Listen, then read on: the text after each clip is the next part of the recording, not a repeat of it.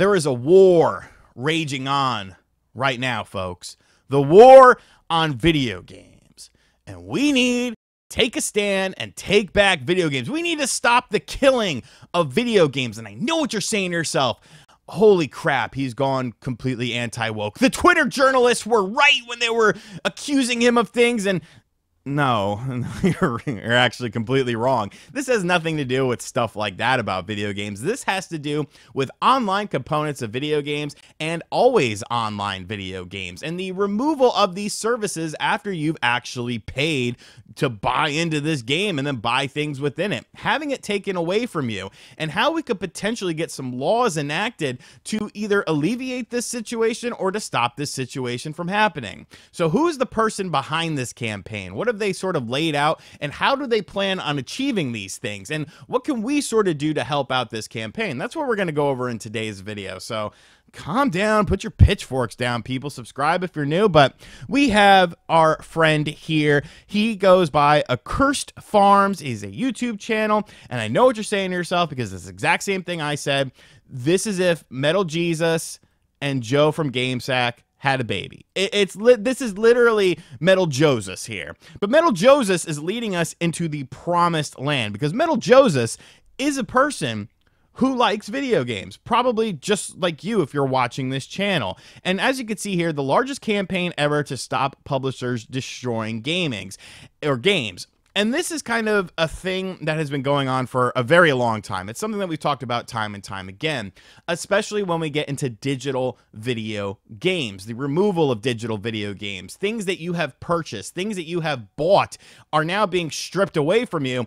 And it's not going to get any better. If anything, it's just going to continually to get worse. So what sort of things can we do to sort of circumvent that? And unfortunately, you got to get governments involved in this. So that's kind of what this whole campaign is kind of contingent on. He uses The Crew as basically a way to sort of, start the fire with this, because Ubisoft's The Crew hit a 12 million player milestone. But of course, The Crew has now been taken away from us. Just one of the many video games that you could see here in this list and other lists that have been removed, and you no longer have access to play those games, even if you paid full prices of it. Well, here's where things get interesting, because Ubisoft is based in France. When it comes to the US government and all those sort of laws with consumers and stuff, it's very different than they are overseas. Overseas laws are very different when it comes to protecting the consumer. That's why you see a lot of companies have to change things within their eShop, allowing you to cancel, digital pre-orders on stuff, which it used to not be that way, but it's because overseas they have better protection of the consumers. So I think that this is actually like a really good case. And the thing with The Crew, it's not the main contingency point of this thing. It's more so about finding something to get footing in and then being able to sort of exploit that in a positive way to make this a thing that happens with video games in the future. So I'm going to have his video link in the description box down below. I highly suggest you watch Metal Joseph's video on this. He goes very in depth, sort of explaining the different avenues, but there's also a website as well that I definitely want to go over, because here's where things get very interesting, because he's actually done like a lot of work to make this a reality and to, make this something that people can somewhat easily do to get involved. So Stop Killing Games is the website, stopkillinggames.com. Once again, I'll have a link to it in the description box down below. I should say, below Tailspin. An increasing number of video games are sold as goods, but designed to be completely unplayable for everyone as soon as support ends. The legality of this practice is untested worldwide, and many governments do not have clear laws regarding these actions. It is our goal to have the authorities examine this behavior and hopefully end it, as it is an assault on both consumer rights and preservation of media. We are pursuing in two ways. So basically, action on The Crew and then government petitioning. So a lot of things to unpack there, but it's definitely something that's an interesting conversation, because you don't see this really in any other forms of media, in any other forms of arts or entertainment. All forms of arts and entertainment are thought very highly of, paintings of stuff, movies, even music to some extent. But then you have video games, which no people in government positions usually care about, you know, because they're all older and stuff. Like, look at the people just in the United States, the people that are on Congress and Senate and stuff like that. They're all these old ass people who video games weren't a thing when they were a kid, which is crazy to think about, because if you're over, you know, if you're 50 or younger, you know about video games. Like, you probably played video games, but we have all these old people. That's a story for another day. So this is stuff that never gets brought up. This is stuff that's never looked at.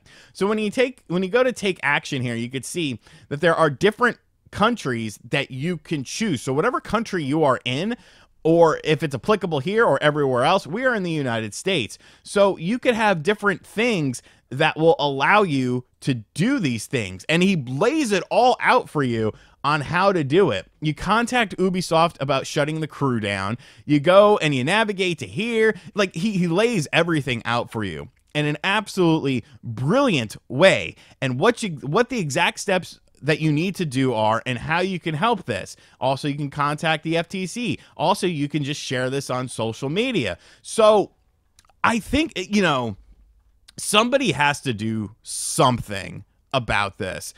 And, you know, whether it's successful or not, because I do think it is a very uphill battle. And I'm sure he understands that. You know, he seems like an intelligent guy. His channel is actually very good. It's a newly discovered channel for me. You know, definitely go show him some love.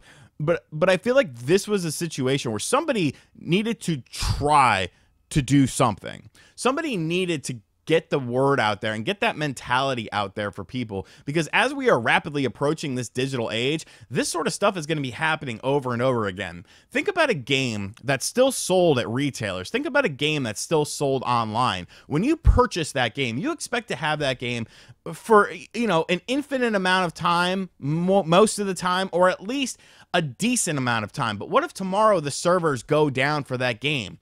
You're not entitled to a refund. You have no protection.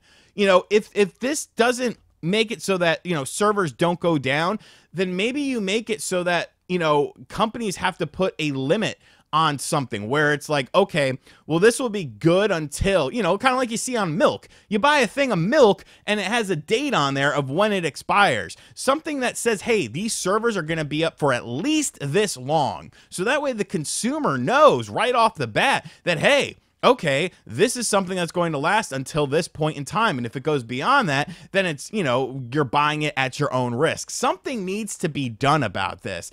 And honestly, I applaud this. The amount of work that went into this whole thing, and the ability to find little loopholes like the crew that can sort of exploit this in a positive way in order to get people thinking about these things. And most importantly, get people that have power to think about these things, because the only way anything is going to change with this is if consumers speak up, is if people speak up about this. Think about when they were taking down the PS3 and the PS Vita stuff. You know, people fought against that, and, you know, they extended it with Sony. So as long as you're being respectful, as long as you're, you know, being within the rules, like, don't, you know, try to freaking go crazy and like get a tank and like go to Congress and be like, save our video games. But like, if you're doing the right thing, if you're going about it in the proper way, you're going through the right channels, and you're just trying to create a discussion about it.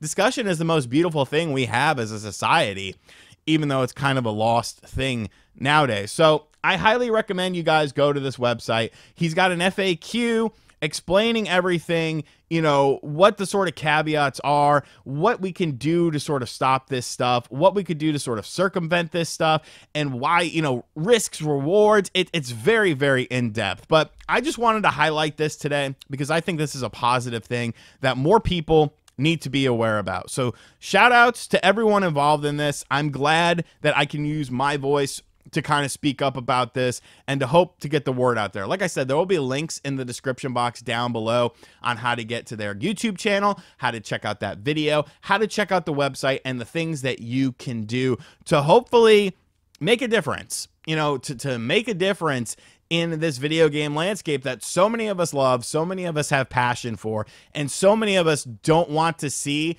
go down or continue to go down, really, this predatory route. So yeah, That's all I got to say about this. Let me know what you think about it, though, in the comment section down below. I know there's going to be a lot of people that are like, oh, GT, this isn't a fight worth fighting.